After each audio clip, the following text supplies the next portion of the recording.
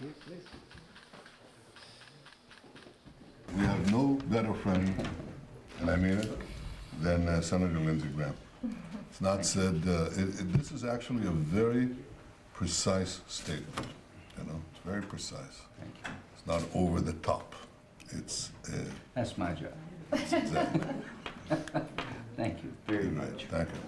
This is my 5th visit since October the 7th. We have been friends for almost 30 years. I met you through my good friend John McCain. This was one of the most challenging times for the State of Israel since its founding. There are so many problems and challenges to overcome, but one of the problems you never have to worry about is America.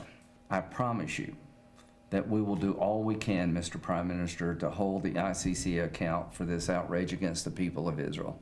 A slap in the face to your judiciary. To International Court of Justice, you're a joke. The head judge of the ICJ is a raving anti-Semite.